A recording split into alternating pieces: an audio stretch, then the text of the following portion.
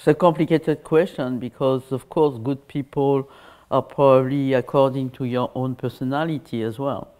So you are trying to, first of all, find out good young people that you find out very motivated, very enthusiastic, who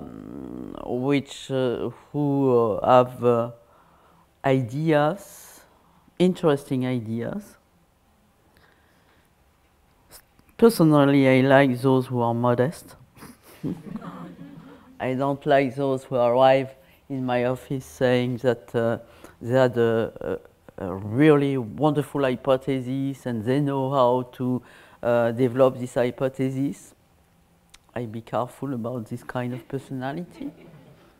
I don't like, it's easier to say the list of what I don't like. I mean, I don't like people who arrive in my office and say, and I ask, what is your motivation to work on HIV/AIDS? And they start to say, because it's not true anymore, but it was been true in the past, because it's a lot of money in that field.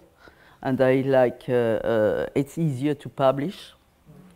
So when there is this kind of wording, of course, I usually say, I think the interview is finished.